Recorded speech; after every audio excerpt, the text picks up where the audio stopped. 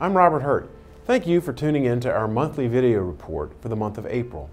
As springtime unfolded across the 5th District in April, we began the month traveling Madison County to Albemarle County to Charlotte County to Campbell County to Danville, meeting with nearly 300 state and local elected officials who joined me in representing the 2 cities, 21 counties, and 39 towns that make up Virginia's 5th District. It is an honor to work alongside these local leaders in serving the fine people we represent. We know that Thomas Jefferson believed that government works best when it is closest to the people, and we are fortunate to be represented by dedicated public servants at the state and local level. I appreciated the opportunity to listen to our local leaders about the challenges we face and to look for ways we can work together to meet those challenges. Perhaps one of the biggest things on the minds of the people I represent during the month of April was the tax filing deadline. Not only is Tax Day a burdensome annual reminder of just how complex and outdated our current tax code is, but also it is a weary reminder of just how inept the Internal Revenue Service has been in recent memory. Families and small businesses spend billions of hours each year dealing with one of the worst examples of bureaucratic red tape, and then have to hand over their hard-earned dollars to a federal government agency that continues to conduct itself in such a manner that is not worthy of the American taxpayer. That is why 4 of the bills we voted on at the Capitol this month relate to ensuring strengthened accountability within the agency. These timely pieces of legislation are common sense steps toward bringing relief and peace of mind to the American taxpayer.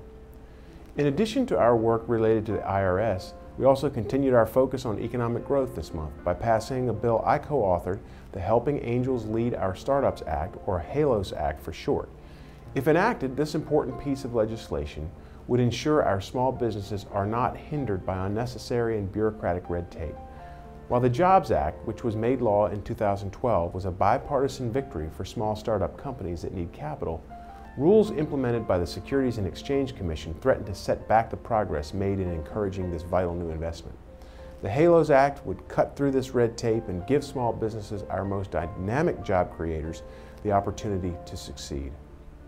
As we conclude, it is worth noting that April 13th marked the 273rd anniversary of Thomas Jefferson's birth in Albemarle County.